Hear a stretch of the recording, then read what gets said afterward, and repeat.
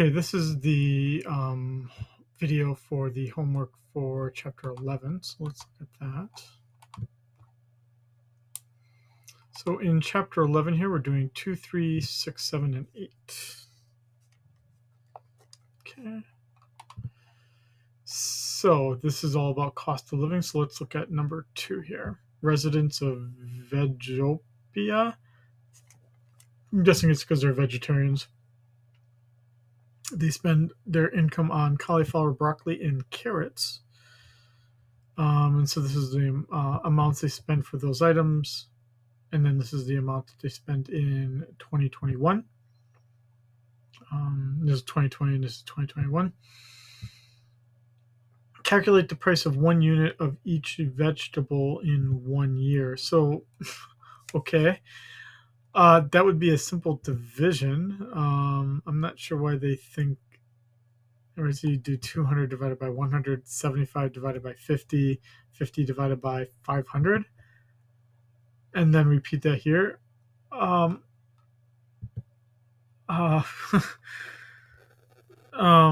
only reason why I'm just I'm not sure what I'm not trying to belittle anyone, but that's a pretty dumb question to ask. I'm not asking it.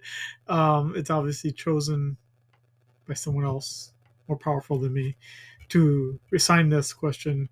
That's a bad question because that's just simple division that has nothing to do with economics. Now let's talk about something that has something to do with economics. Using 2020 as the base year, calculate the CPI for each year. Okay, so what that means is that we then, if 2020 is the base year, that's going to be the year that determines the quantities. So that would mean after you've done the math, I guess, of what each item costs, right? So here in 2020, cauliflower costs $2. Broccoli costs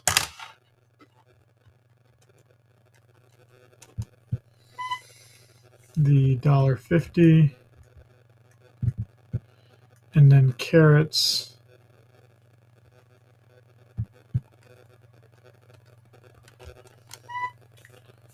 cost the 10 cents. Now, so those are the prices in 2020. Then you would presumably do the same for 2021. That would be 225 divided by 75. So now cauliflower is $3. Broccoli is $1.50 still.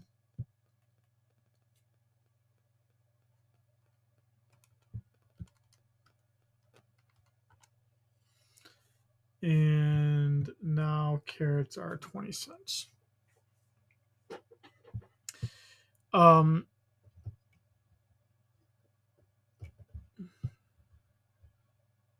So what we would need to do here is we need the quantities. So the quantities we're going to use are the from the base year. So that would mean the quantities are for cauliflower 100, for broccoli 50, and for carrots 500. So then CPI in year 2020, we need to calculate. We already know what it is in the base year. It's 100 because CPI is always 100 in the base year. CPI in 2021 is going to equal total spending or total expenditures TE in 2021 over how much we spent total in 2020. TE in 2020 would be 2 times 100, carrot price times the quantity, plus $1.50 times 50,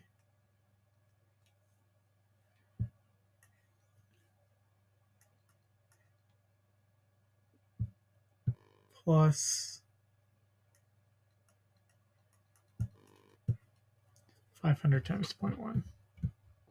I don't know if I'm just writing faster than the computer here. So we calculate out that total expenditure. And then we would do the same for 2021.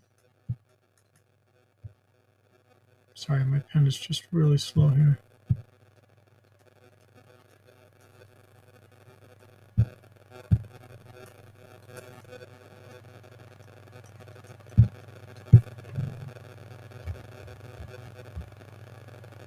Just waiting for it to catch up.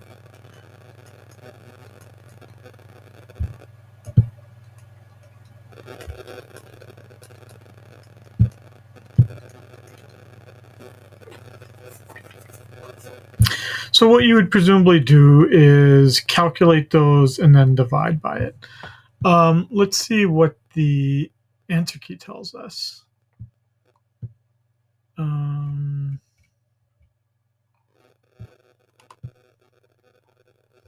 So which one is this? This is the chapter. This is the wrong chapter here.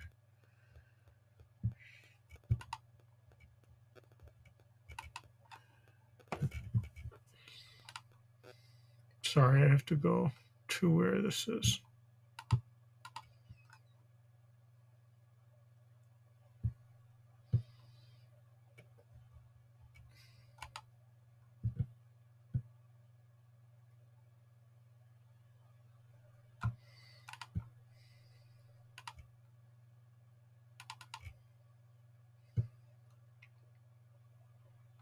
Sorry, this is painful to have to, you have to watch this, but it's the way it is. This is chapter 11.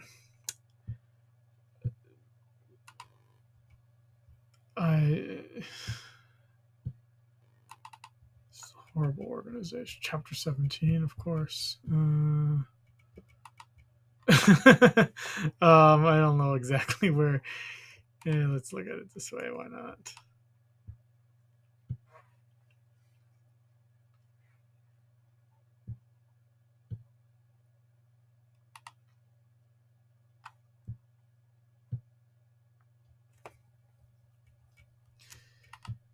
Okay, let's look at this.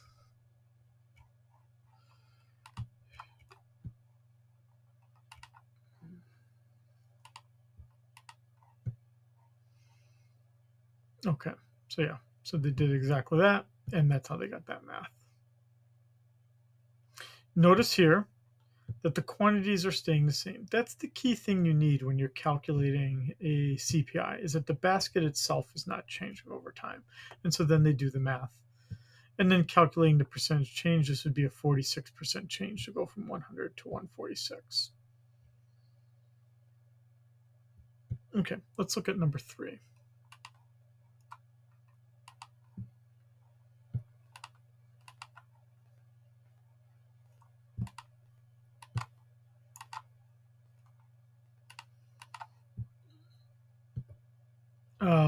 Sorry, I can't get rid of the writing here. Or sorry, that, yeah, we want to look at number 3.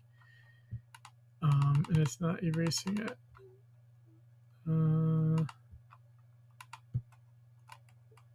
Oh, it really doesn't want to get rid of it. Sorry. Okay, well, let's try to read through what I wrote here. Suppose that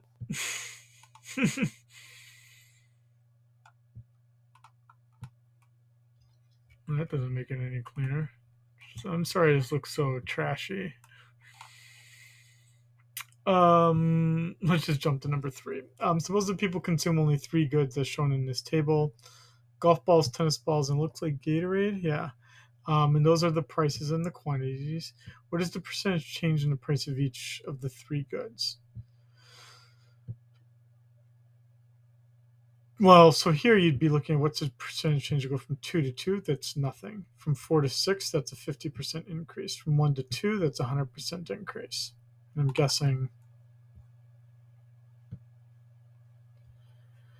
I'm guessing that's what they're going to do here. Yeah, 0, 50, 100. Now, we need to calculate the cost of the basket for each of those years. So that means cost of the basket is going to be determined by taking price times quantity. So I'm going to take price times quantity for each year. So it'd be in 2020, we're going to be 2 times 100 plus 4 times 100 plus 1 times 200. Which is what you get right here. And then I would do the same in 2015, which would be, or I guess in this case, 2021, which would be 2 times 100 plus 6 times 100 plus 2 times 200.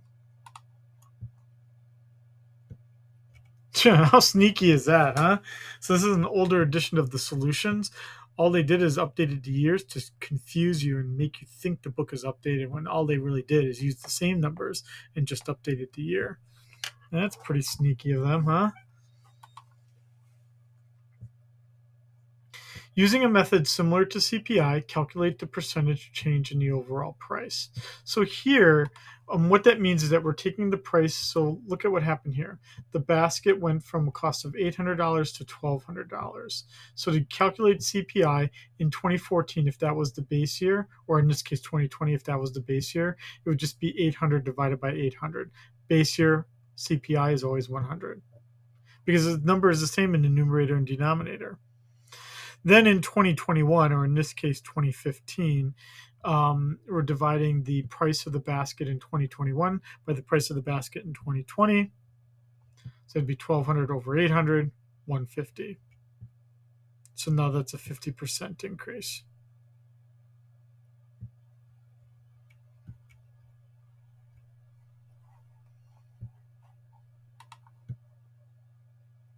And you see this here. Okay, and then we learned that a bottle of Gatorade has increased in size.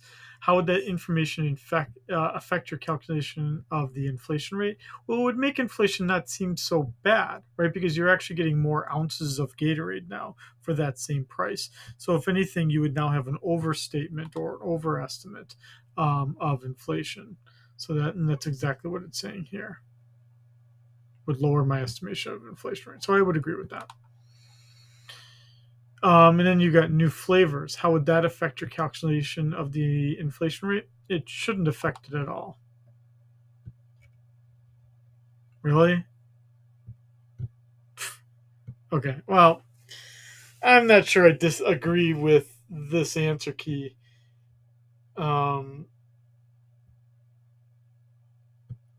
This would be considered a change in quality. It would lower my estimate of the. No. Dude.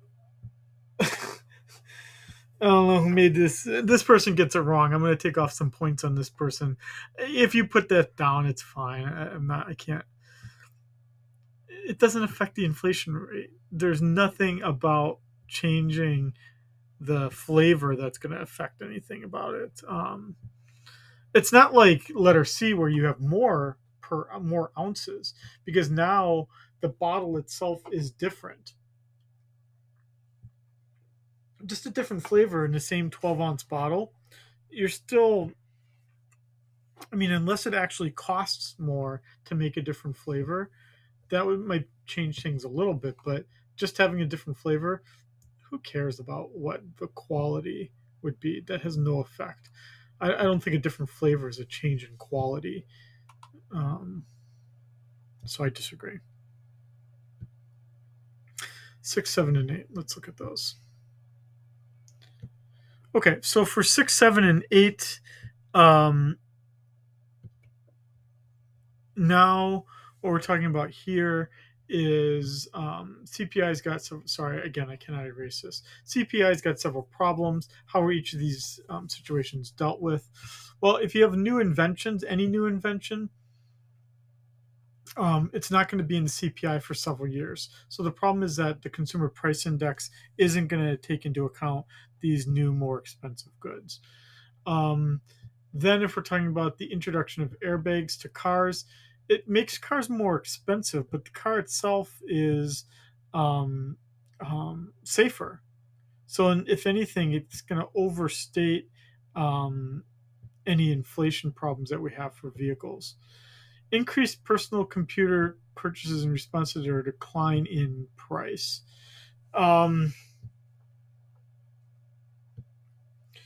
Well, Well, the problem here is that the CPI is a fixed basket.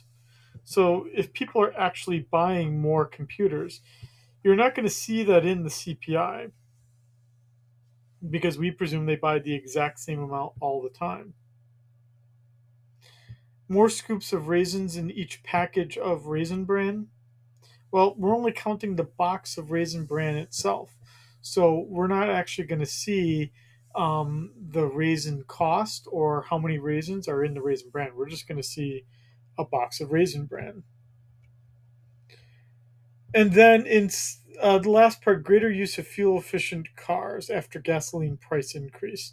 We're going to presume that people are still buying the same number of cars. So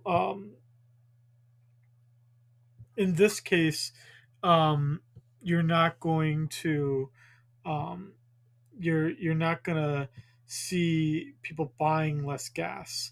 So you're going to have a little bit of an overstatement in the inflation rate. Let's go and see what the answers say and see if that's introduction new good, unmeasured quality change, substitute. Okay, well, that's all true. What's all saying being said here is true. I can't disagree with it. Let's look at number 7. Okay, in number 7, we're told what eggs cost in January 1980, then what they cost in January 2018. It's the same quantity, dozen eggs. And then we're told what the wages of a worker in 1980 versus 2018. And we're asked by what percentage did the price of eggs rise. So let's just start with that one first. That would be new minus old over old times 100. In this case, the numbers are different. It's not $2 minus 15 cents. It would be $1.77 minus 88 cents. So again, don't worry about the specific numbers. The same process would be followed here. Sorry, it won't let me right here, but this would be $1.77 right here. And then this would be 88 cents divided by 88 cents times 100. You would get a number right here. Then in terms of the wages, you would have 2236 minus 657 divided by 657 times 100 would equal some number. And then what you're doing here in letter C, what you're doing is for 1980 and 2018, you're dividing the price of the good, in this case, the price of eggs in 1980, and you're dividing it by the wage divided by 60 because there's 60 minutes in an hour. And that's going to give you the sense of their productivity, of how long it takes to buy a certain good. So in this case, it took an individual 2.7 minutes to buy the average egg. And in 2011, it took them 5.2 minutes. You'd be able to do the same calculation with the answers, with the data that we have. And what you see here is that purchasing power fell. It's taking an individual almost twice as long to buy the same good. And you'd be able to make that same kind of conversation point here. And then the last one, number 8. So here we're looking at, for an elderly person, if they consume the same basket, is Social Security providing for their needs? And then what happens if they're consuming different products than others? So in general, what we would say is that if Social Security provides people exactly the CPI, we would say that they have a improvement in their standard of living because the CPI tends to overstate the actual inflation. So that's why in letter A we would say they'd be better off. Now, in letter B, if we think that elderly people are buying different goods than the typical individual, then they could be better off or worse off. But if they're buying healthcare, which is actually even more expensive, then they would be probably worse off. Okay. I hope that kind of helps you understand chapter 11.